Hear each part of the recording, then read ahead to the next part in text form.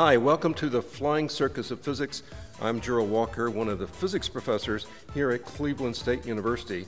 Today we're in Wagen Auditorium on campus in order to do a little bit of musical physics. I have an empty corrugated plastic tube. Boring, right?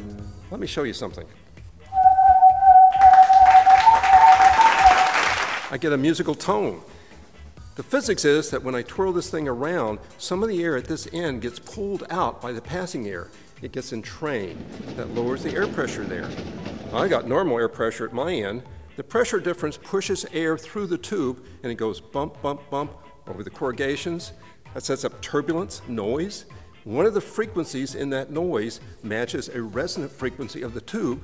A standing wave is built up, a loud standing wave. Some of the sound leaks out the open ends, and that's what you're hearing. If I twirl this thing faster, there it goes through bump, bump, bump, bump, bump. Higher frequency, higher resonant frequency is built up, and that's what you're hearing. This tube is even better because it's got a flare, a horn at one end. That allows the sound to leak out a lot better. So the sound is louder. Let's see if I can play you a tune.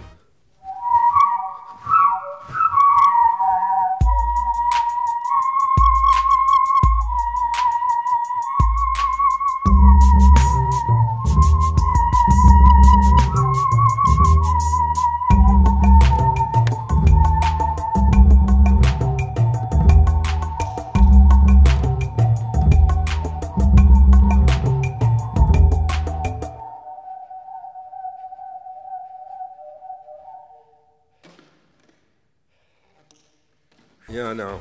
I better keep my day job. Thanks for watching. Hope to see you here again at the Flying Circus of Physics. And just remember, physics is everywhere, even with an empty corrugated plastic tube.